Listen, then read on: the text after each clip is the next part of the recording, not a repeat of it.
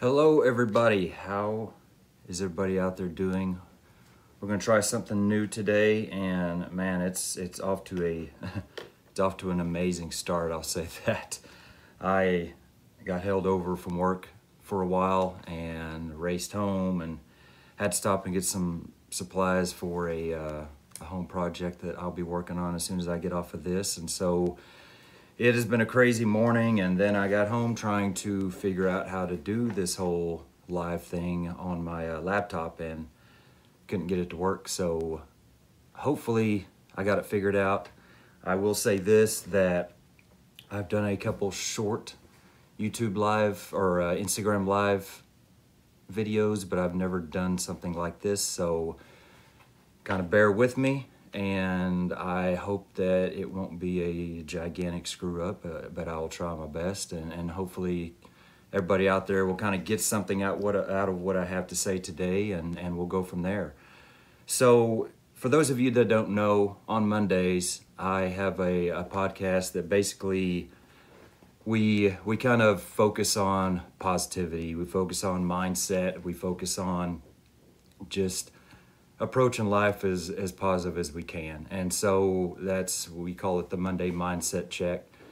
And I decided to try to do a little bit of a live version of that today. And so for those of you that saw the post yesterday, it kind of has the thoughts for the day, and that is the weight of leadership and of life. And kind of before I start, like I said, I'm new to the live format, so I'm going to try my best. I think it's cool that people can interact, and I will try to kind of pay attention to that. But being new, I might miss something if there's any questions or anything like that asked. But I will definitely, before I conclude, I'll get into anything that's brought up. So if you have any questions or anything that you'd like to say, go ahead and leave your comments, and I will get to them as soon as I can. But I might have went a little too broad with my topic. You know, you add the weight of life at the end of it, and that obviously can go a lot of ways, and obviously can go into, you know, lots and lots of conversations. So I'll kind of touch on a little bit of why I added that in there, but really the focus of today will be the weight of leadership. And really kind of an area that I think we have to get better as leaders, and not just the fire service. You know, this is a fire service centered podcast, but I think just in general in life, we have to get better. And so with that being said, we'll kind of get started. And what I mean by weight is, and this is something that is kind of gradually becoming more predominantly noticeable for myself. And you know, I've been a station officer for, I believe, 3 years now, coming up on 3 years. I've been a parent for 16 years, you know, so yeah, there's some leadership mixed in with all that. You know, I played sports as a kid, and I tried to be somewhat of a leader then. And so this has been a process of basically, you know, informally my whole life, or at least, you know, a large part of my life. And so, and it just kind of keeps escalating. And when I became a station officer 3 years ago, I kind of understood what it meant to be a station officer, you know, what responsibilities I had. But I truly didn't grasp the weight of it. And I would say even right now, my concept of that weight is probably not as much as I hope I will know, you know, in years to come. You know, it's just a continual process of growing. But anyway, I will say this, you know, when I was a driver several years back, that's our kind of top end of the ranks before you become an officer, but you still have the ability to ride out as an officer like a year into that rank. And so once I got to that level that I was asked to ride out as an officer when I was still a driver, that's when I first probably I would say I first noticed a little bit of that weight, because it's a tricky spot to be in. You know, I never took any test that had anything to do with leadership, anything to do with the responsibilities of an officer or anything like that. But I was put in that role, and when it came down to it, if something were to happen, I had the same responsibilities as a officer that had been in that spot for years or decades or whatever. There's no distinguishing between me as a pretender of that spot and somebody that knew and was tested to be in that spot. And so, that being said, that kind of really started my mind turning.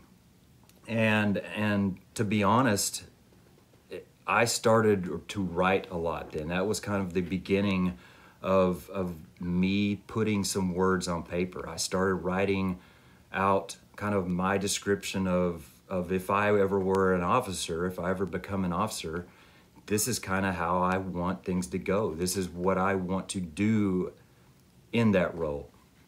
And that came from experience. That came from my personal experience. That came from the good leaders that I learned from. That came from the bad leaders that I learned from. And so I started putting that into paper.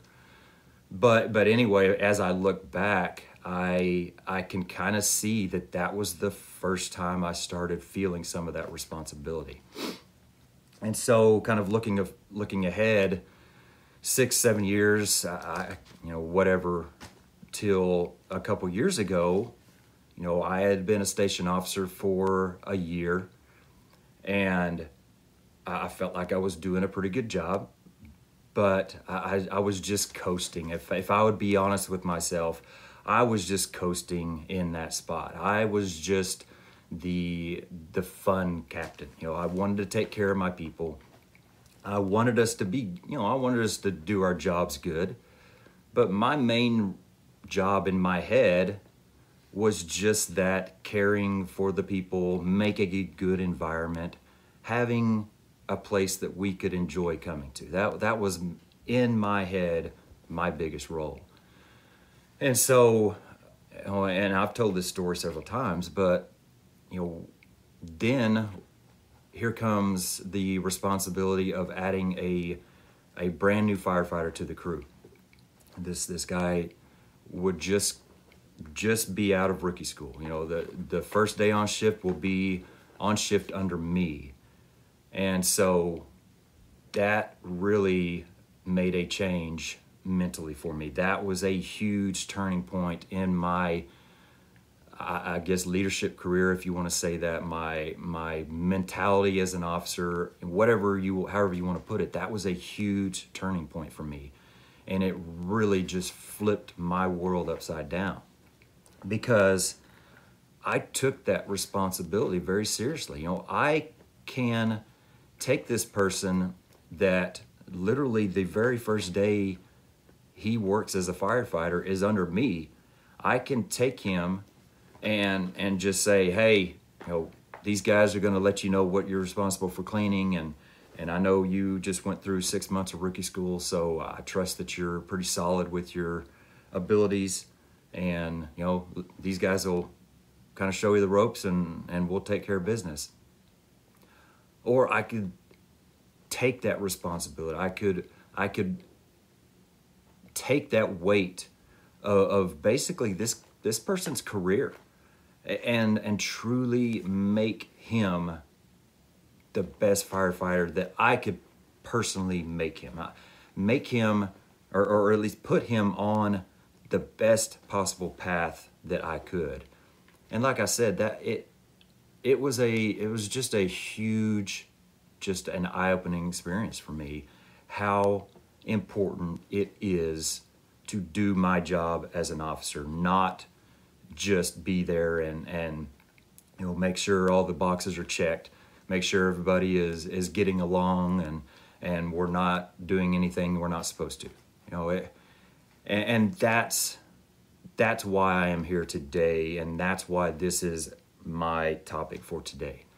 And if you can't tell, this is something that am pretty passionate about. It is something that I feel very strongly about because I do feel that weight, and I want others to feel this passion. I want others to feel what that responsibility truly is. And so that's kind of where we want to start. Is I know it's not the case everywhere. I see it. I see it every day. I see officers that are just happy with, as long as we're checking all the boxes that we need to check, we're good. As long as we're present anytime that's training is scheduled on the calendar and we get that done, we're good for the rest of the days. As long as we're not getting in trouble, we're good. And I just hate that. I hate that we are in this job, that we are responsible for the lives of so many people. We are responsible for the property of so many people. We're responsible for helping people on their worst days. And we're okay with just checking the boxes that are there in front of us. Because everybody that's a firefighter, I don't care if you're volunteer, I don't care if you're career, I don't care if you've been on a couple years or 30, you know that if that's all we're doing, if we're doing the minimum, if we're just checking the boxes that are given to us, if we're just coasting along that fine line of okay, you're adequately performing your job, that's nothing. You know, we're not trying to think of how to say this. The restrictions, the standards that we are put under are not adequate. And I'm sure you've heard it and said in different ways. I've heard it said in different ways. You know, if you're just performing up to that minimum standard, then you're giving minimum care. You're performing skills at a minimum level. And why would we be okay with that? I don't understand why the job we have, we would be okay with that. And what makes it worse is the audience that I'm trying to target right now is the leaders of this job. So not only are we responsible for how we perform personally ourselves, but we're responsible for everybody underneath us. And so that means that when your people are performing to a minimum standard and just maybe even barely creeping above that minimum line, that's on you. That's what you're accepting. That's what you're saying that your citizens deserve. And I hate it. I wish that you could almost shake some of these people. And I'm going through a very trying time in my leadership career, I guess I will say right now. I'm dealing with some personalities that I just am struggling to reach. And I don't understand how else to deal with it. You know, I've tried so many different ways. I've tried personal counseling. I've tried just showing that I care. I've tried sharing my own stories. I've tried challenging them to step up and to become more. I've tried putting, responsibilities on people. I've tried empowering. I feel like I have totally exhausted everything in my mind that I can think of to do, and it's so frustrating because to them, they're not doing anything wrong, and that's if I'm going by the book, they're absolutely correct. They're not doing anything wrong. Are they performing their abilities to the decent minimum standard? Absolutely. I can't get onto them for that by the book. Are they doing anything that is breaking policy that I can sit there and hammer them on to maybe create some kind of a change that way? No, they're not. They're just coasting along. They're riding the fumes of whatever they have going in just enough way that they're okay. Just enough that you can't say, man, you are not performing your job. You've got to step up. And I'm struggling. I'm truly struggling to understand why I, as a leader, cannot inspire these people to do better. You try so hard to pass on some inspiration. You try so hard to pass on the motivation, the passion, the drive, and all that. And I love Jocko. I love his books. I really have started enjoying pretty much anything he puts out on his podcast. I've never been a big military, war story type person, but I've really started enjoying everything he has to put out. And, going back to his first book, Extreme Ownership, man, I truly believe in all of that. But I had a thought yesterday that came to me. It's like, so what happens when extreme ownership meets head on to the statement that you cannot change anybody? You do not have the ability to change anybody. Only they have that ability. And that's a big statement to me, because yes, I'm taking ownership. I am not able right now to create a drive in my people that I feel we should have. I have not been able to find a way to reach a couple of my people to make them break above that ceiling, get out of their comfort zone, reach another level, a level that they don't think they can reach, but I know they can. I know it. And I've told them this. I know that I believe more in you than you do. And there's no doubt in my mind that that's the truth. And that's not just me saying it. That is the truth. And so, that's me taking responsibility for it. That's me taking ownership that I am not doing my job as a leader. But at what point do you say, I have exhausted everything I possibly can? I don't know anything else I can do. I have people with me that don't want to go any further. They don't want to get any better. And then what's even more frustrating is you may have lots of people in other areas, even, other stations, other shifts, other departments, people that aren't on the department, whatever. So many people out there that would love to be in that spot to learn every day, to grow every day, to get better every day, to be challenged by people that want you to succeed. And so it really bugs me that those spots are taken up by people that don't want that. And there's nothing I can do about it.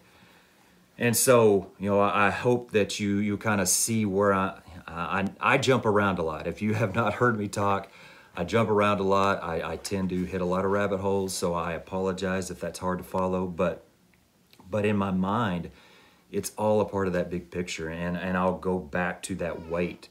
Our topic of why we're here today is the weight of leadership. And that's why I went that route, is because the weight I have on me right now, knowing that I have tried everything that I can imagine to inspire these people. I've tried everything I can imagine to challenge them to get to that next level, and it's not working. It is weighing me down. It is such a weight on me, and I hate the feeling, because I feel like a failure.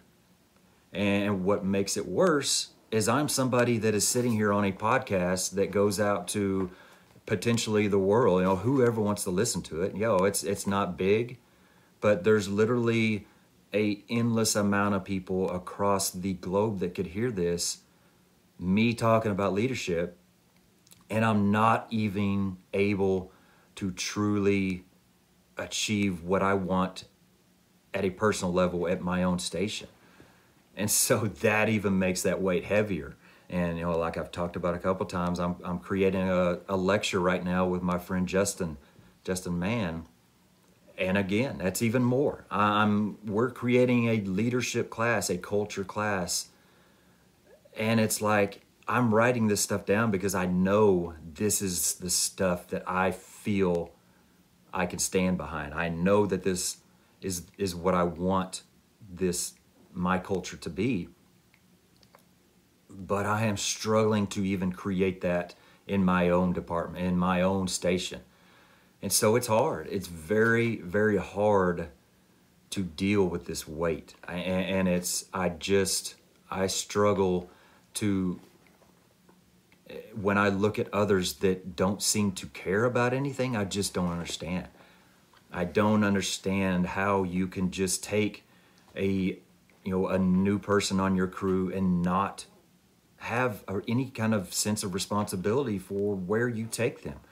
I don't understand how you can have people on your crew that are dealing with things in their personal life or at work, they're struggling with skills, just anything they're dealing with, and you don't want to do anything with that. You don't have the sense of responsibility to do anything with that. I don't understand it, and it really hurts me. I think I've mentioned it a time or two before, but a couple months back, we were getting done with the training exercise at our training grounds, and we have a station right there.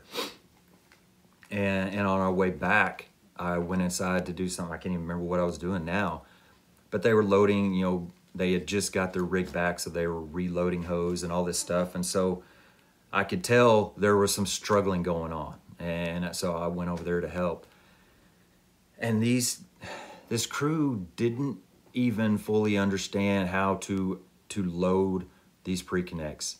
They didn't know what load went where. They didn't know what nozzles went on. They didn't, we have color coded each station has their own color. And so even the nozzles have color coded little pieces on them. They didn't even know that. And yeah, okay, those are all little things if they're just by themselves, but that's your job. That is your job. Really, that's the smallest little details of your job. If you don't know those things, what do you know? Do you know how to pull that hose if you don't even know how to load it? And so I'm struggling right now with where we're at. And I really just want to inspire people out there to feel the weight of what we truly have on us, and to get into the mindset of doing something about it. So I want to take a second right here and kind of see. I saw some people typing in. We got Chief Soller here, and he said, "Move along with them. The train doesn't wait at the station forever." And then he said again down here, "Eventually most, not all, will come around and get on board." And that's a great point. And so we'll go there. At what point do we say as leaders, I'm trying with this person. I am putting everything I have into this person that is not stepping up, that is not reaching any other level. So what am I doing when I'm doing that? I'm taking away time, energy, and everything else from somebody else that may need that may want that. So at some point you gotta prioritize. Okay, another Jocko, you gotta prioritize and execute.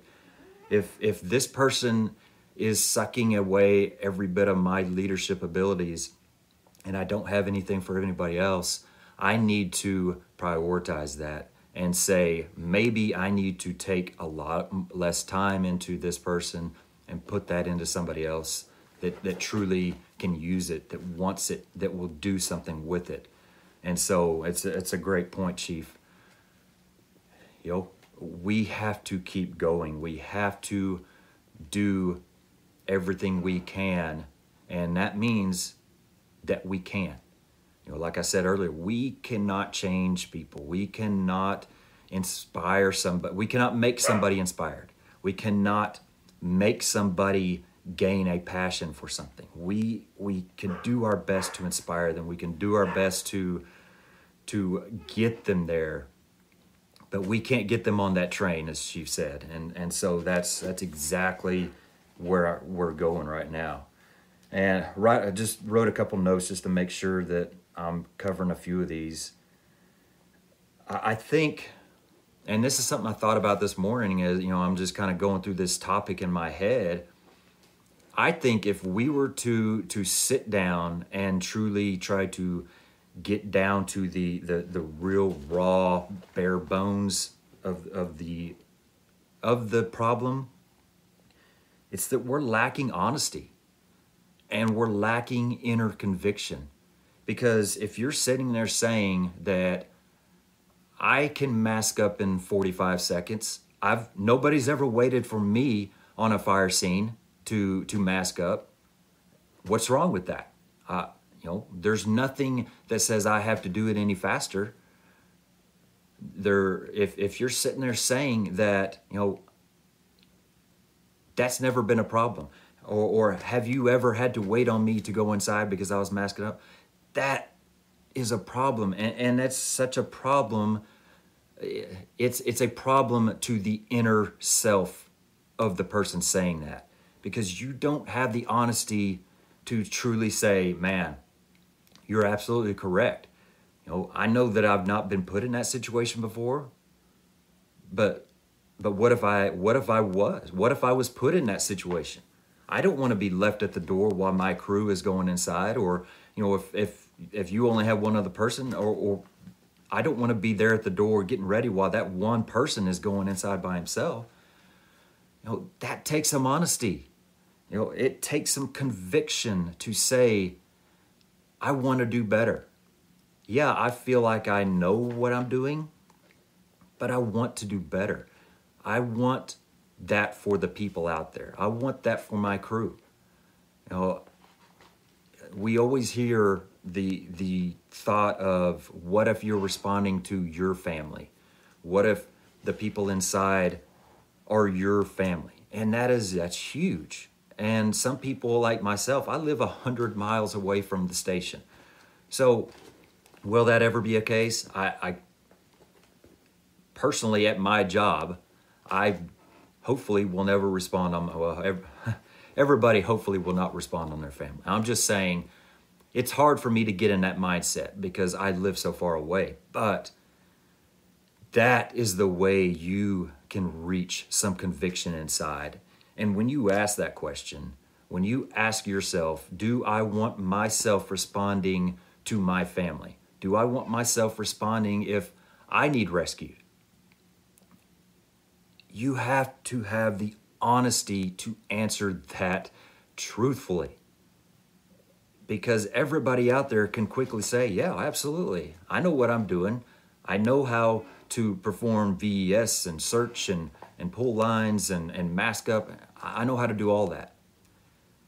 But to truly answer that question, you have to sit and think, is there somebody out there that I would rather be the one rescuing my family? I would rather have rescuing myself.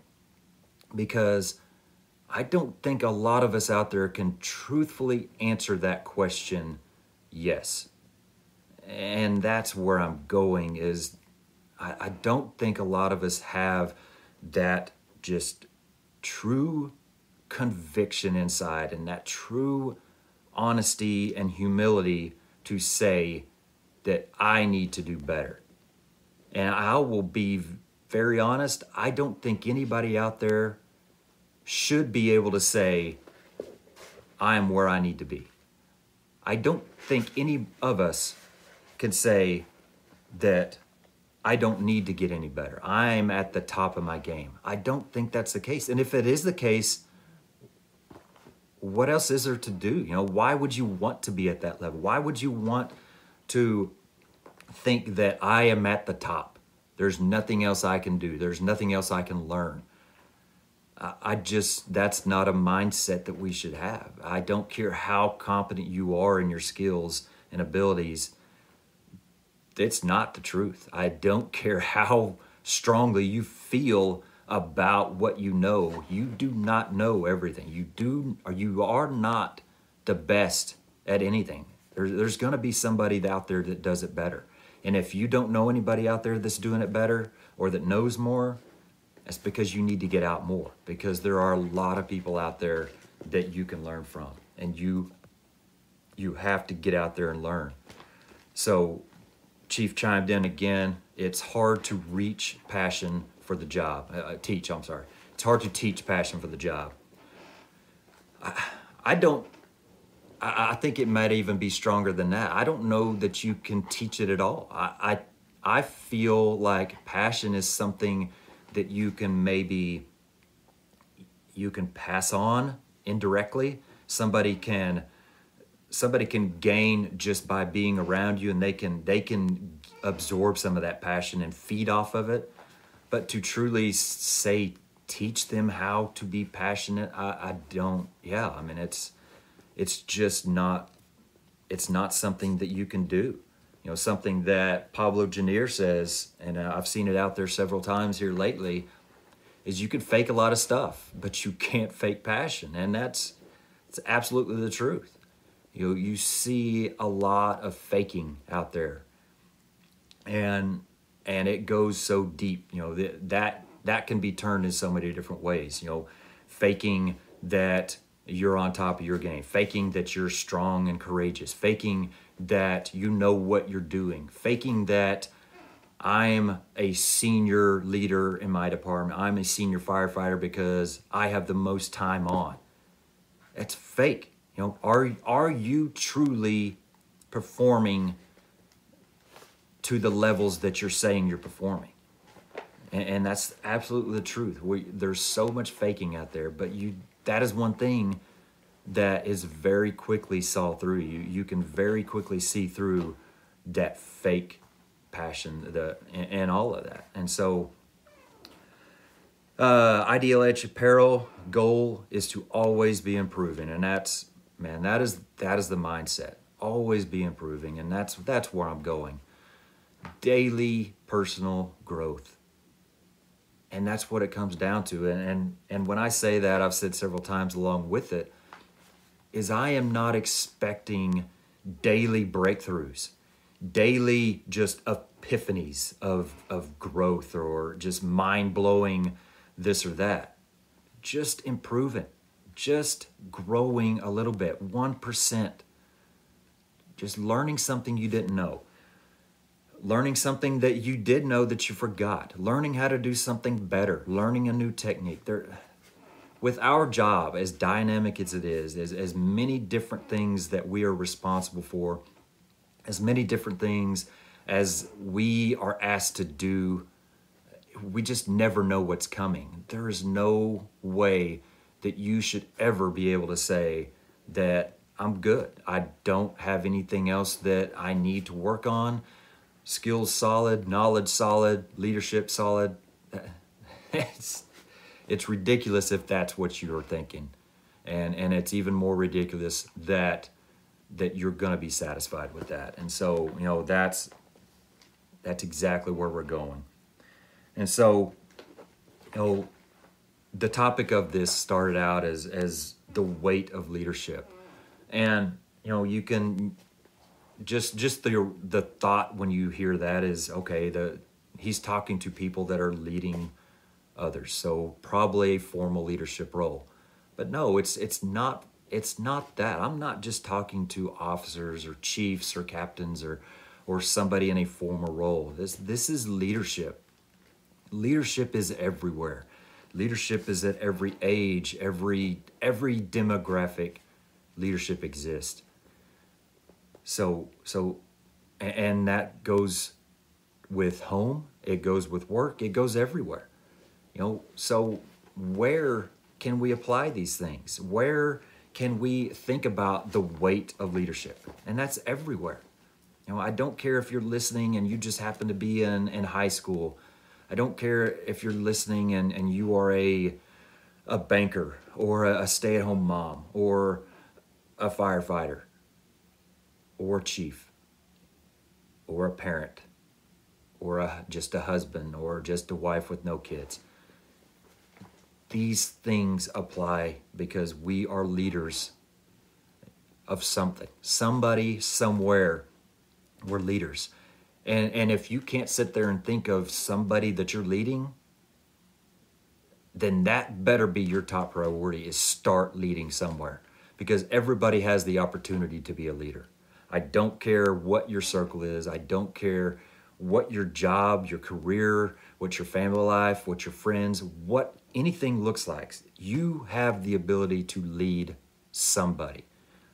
You know, it doesn't matter if you're a single person, you live states away from your entire family, you don't have a lot of friends yet, you have a job that you just started. You have a message to give.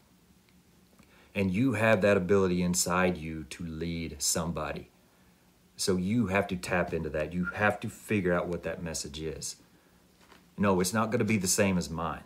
It's not going to be the same as, anybody else that is logged on right now, that listening or listening later. But that's the good thing. That's why I have the ability right now to sit here and talk to you right now. If I had the same message as everybody else, what do I have to give? It would be the same story. Everybody would be saying the same thing, and that's not the way it is. And that's the great thing about this. And the other great thing about it is that there are so many avenues to use that message. If we're just talking about being an informal leader at work, if we're just talking about being a better leader at home, if we're talking about, using some of the things that you've learned from your situations in life, your situations at work, over social media, starting a podcast, whatever it is. I never would have thought that I would be sitting here right now doing this, because this is not the person that I used to be. I've never been the kind of person that would sit here over a camera or over a microphone and just talk. I've never been that kind of person. But my life has led to this, and I have taken the mindset that I'm going to sit back, I'm going to be humble and just let life happen. I'm going to learn from what happens. I'm going to take it as positive as I can, and I'm going to just go where the opportunities lead me, and that's why I'm here. And am I an expert at anything? No, absolutely not. Do I have it all figured out? Absolutely not. I just explained to you at the first of this that I don't have it figured out. I feel like I have a good idea of what I want. And I feel like I should know how to get there. But have I been able to connect those dots yet? No, I don't have it figured out. I haven't achieved everything that I want to achieve. But does that make me somebody that doesn't have a message to give? Does that take away from what I have to share with everybody out there? No, it doesn't. I have dealt with so many frustrations in leadership over the past year. Leadership at home, leadership at work. I've talked about this before. Just as I gain some momentum, maybe at the firehouse or at home, and feel like, man, that was good. I felt like I'm doing better right there. Right the moment that I gain that, I get it taken away, and I get humbled, and I realize that, okay, I don't have it figured out. That was obviously a false sense of security. We're starting back on the ground. But does that make me want to give up? No, absolutely not.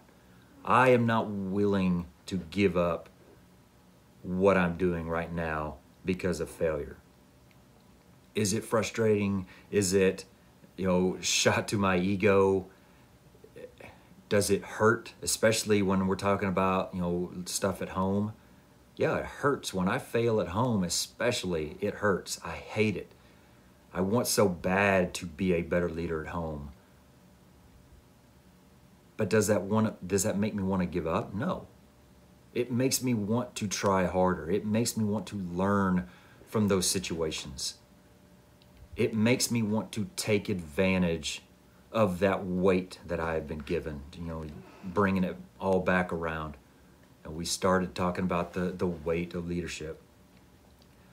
And like I said, it doesn't matter where you're at, you have something to give. Well, that weight, you should feel that weight just dealing with yourself personally. Just the fact that I have to learn how to lead myself. I have to be somebody who leads by example. That is a heavy weight too. Knowing that I can't put things out here on social media. I can't write things down as expectations for my crew. I can't, build a vision of the culture that I want to create at work and not be the person that lives those things out as the example. That's heavy. That's a heavy weight because, and it's accountability, and accountability is a great thing. And that is one of the biggest bonuses that I've gained through all of the things that I'm doing here is the accountability. Building that class and the accountability that I know I better do a lot better job at what I'm doing because I'm putting this out to others. Making this podcast, talking about leadership and culture. It helps me to be a better leader. It helps me to be more positive. It helps me because I want to be better. And if I'm saying that I want to be better, then I better start doing the work. I better start doing everything I can to do that. Anybody can say they want to be better. Anybody can say that they're tired of where they're at. That they're sick of their life. What's the point of doing this anymore? I'm miserable. I'm not happy. I'm burned out. Okay, I get it. I've been there. I promise you. I don't know there are very few things that I've heard at work as far as gripes, complaints, excuses that I haven't personally felt or I haven't personally dealt with. Does that make me any better? No. But I know that we cannot use those excuses. And that's really kind of one of the last things I have in my notes is, what excuses are we allowing to rob us of our potential? Because I guarantee you, if you sit down and going back to that honesty and conviction, if you sit down and you truly look at yourself, you look at your leadership, you look at your home life, your work relations, everything. If you sit down and you truly look at your life, there are excuses that you're making right now that are keeping you from reaching the next level. And not only that, if you are a leader, there are excuses that are keeping those people that you're leading from reaching higher levels. And that is the weight. You are not only responsible for what you're doing, you're not only responsible for your attitude, your morale, your work ethic, but you are responsible for the morale, the attitude, the skills, the ability, everything of the people that are underneath you. And we have got to start taking that seriously. Because the lives of the citizens out there that we're there to protect depend on it. My life could depend on it. My life could depend on the skills that my people have. And if I sit there at the station and ignore the fact that my firefighters are awful at forcible entry, that's just the first thing. My firefighters are awful at, I don't know, pulling a hose line. And I'm just making stuff up now. Please don't take it personal against my crew. But, if I know that and I'm not doing anything about it, and I get into a situation where I need them to perform those skills to help me survive, that's exactly what could happen. And so there's another piece to that. I just said, if I know that, well, if you're not training with your people, if you're not testing them, you might not know that. So, okay, your excuse is, well, I didn't know that they weren't very good at that. That's an even bigger problem. I don't know. Maybe it's at least as equal as a problem, maybe even bigger, because you're not even training them in any way that you would know that. So I think just the gist of the story, and I'll try to wrap it up now, because I try not to keep everybody long and try to respect your time. But to truly sit down, like most of these Monday episodes are, to think about yourself, to sit down and really dig deep, look inside, see what you're feeling, what you're thinking, areas that you need to grow, areas that you need to get better, especially in the topic of the day, the weight of leadership. If wherever you find yourself with a title of leader, think about what you can do to do better. Think about the responsibilities that you have. Think about the lives that are at stake. Think about the careers that are at stake. And truly start putting some weight into that. Like I said, I am passionate about this topic because I feel it. That's the easiest way to tell if somebody truly, has something inside them about a topic, is if they start getting passionate, that you can tell that they care about the topic. And that's where I'm at with this, like I said, because I feel it, I know it, and I want to share that with others. I want to challenge everybody out there to do better, to get better, to be somebody that inspires somebody else to do better. And so, this is the part of the show where I start talking in circles if I don't stop. So I'm going to try to avoid that. But I just really appreciate everybody out there. I appreciate some of the comments that you guys left. I enjoyed kind of being on here live to interact a little bit, just seeing people come on and off. I enjoyed it, so I will try to get a few more of these in. If you have not heard the podcast, listening for the first time, it's the Crew First Culture podcast. You can find it basically anywhere that you can find podcasts.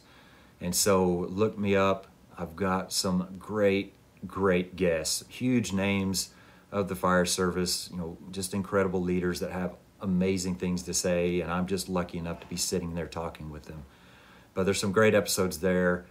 Like I said, we do this Monday episode, just a kind of an introspection, just focusing on some positivity, some things to help yourself get better. And so if you've not heard about it, go ahead and look us up. If you enjoy it, have any questions, please put some feedback in there, reach out to me, and I will try to do my best to answer any questions you have, or just kind of approach any topics that you want to approach. So thank you again. I appreciate your time. Like my posts say on the episode thumbnails, I'm sponsored by Woods Force Wintry Door Kits, and I appreciate those guys. Those are some amazing guys.